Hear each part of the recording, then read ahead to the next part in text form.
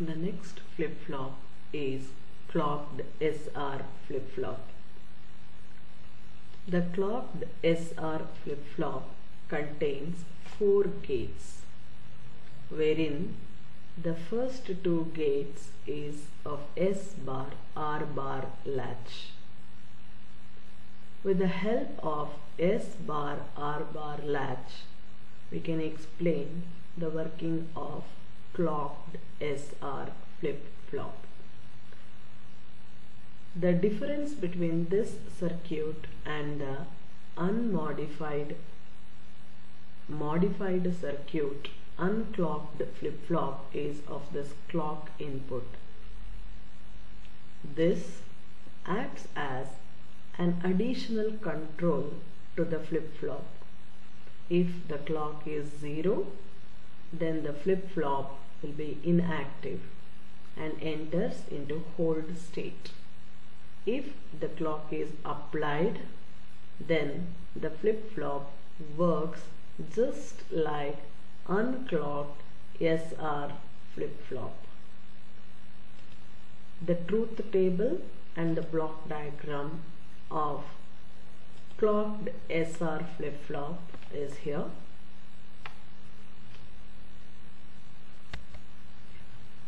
The block diagram shows the PGT, that is positive going transition of a clocked SR flip-flop. That means this flip-flop will be active when a clock is applied at a positive going transition. That is when clock pulse is making a transition from low to high state. The working of clocked SR flip-flop can be explained with these 5 cases. Case 1, when clock is 0. If this clock is 0, one of the input to gate 3 and 4 is already at low state. Hence, these 2 inputs are not required at all to arrive at the output. When clock is 0, the gates 3 and 4 produces a high output. Now, S bar and R bar both are at high state. Hence, the output of gate 1 and 2 depends on the past outputs, and hence it enters into hold state.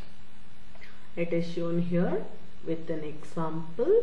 Previously, the flip-flop was in reset state. This 0 at Q is fed back to gate 2.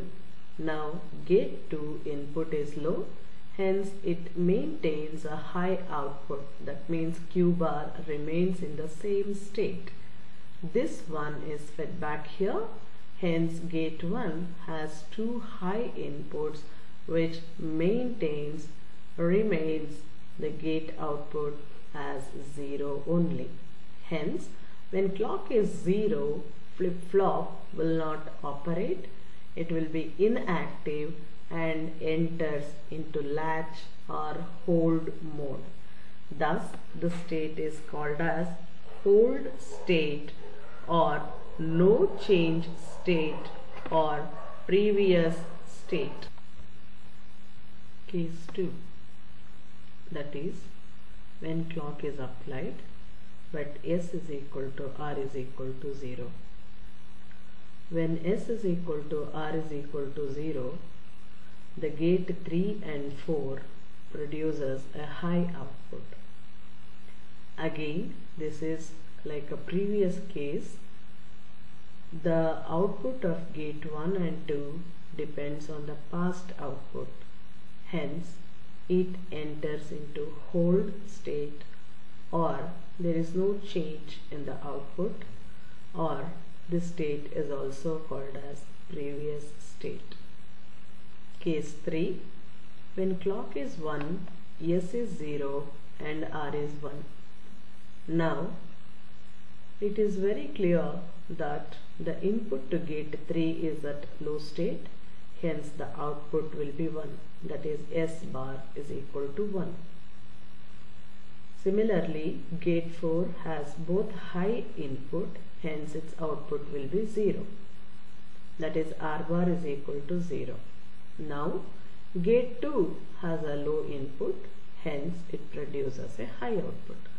This is fed back here. Gate 1 has both high inputs, hence its output remains at low state. Because the normal output Q is 0, this state is called as reset state. Next case, when clock is applied, S is equal to 1, R is equal to 0. Now one of the input to gate 4 is at low state, hence its output will be high. Both the inputs to gate 3 are at high state, hence its output is at low state.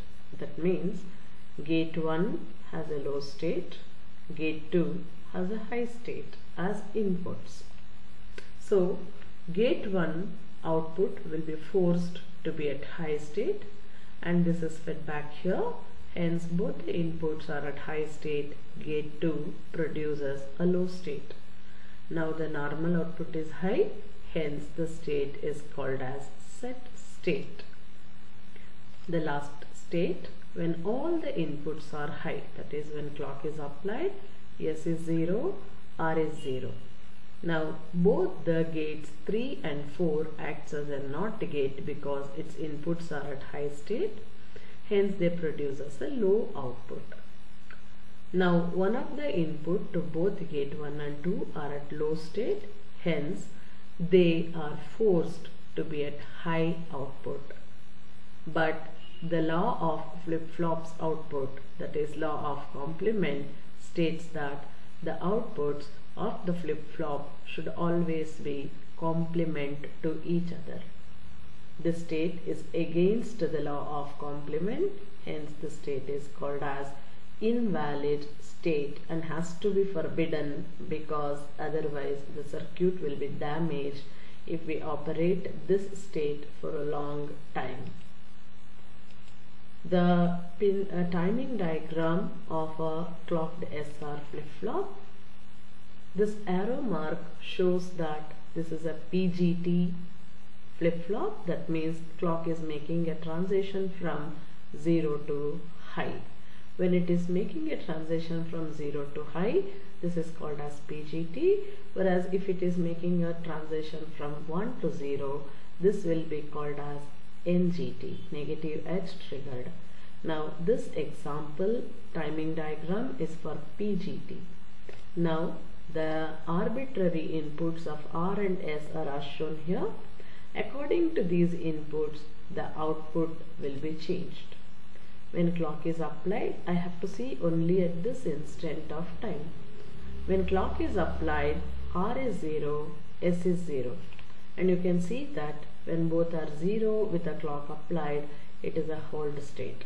We have assumed Q is equal to 0 initially, hence this will be in a hold state until the next clock pulse, that is PGT, is applied. At this state, R is 0, S is 1, hence it is a set state. This state will remain till the next PGT. Now at this next PGT, R is 1, S is 0, hence it is a reset state. Whereas in the next PGT, R also 0, S also 0, it is a hold state. So till the next PGT, it will be in a hold state. And in this last condition, you can observe S is 1, R is 1 and Q is 1.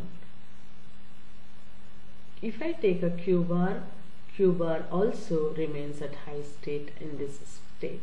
Hence, this state is called as invalid state. This is the explanation of clocked SR flip-flop. Now, the drawback of clocked SR flip-flop. The major drawback of a clocked SR flip-flop is invalid state. As I told earlier, when the flip-flop operates in this state for a long time, then the flip-flop will be damaged. Hence, this state has to be avoided. This will be the major drawback or disadvantage of clocked SR flip-flop. Thanks for watching. Please subscribe, like and share to learn electronics in a simple way. Also, you can suggest the topics you want to learn so that I can put that in the next video. Thanks once again.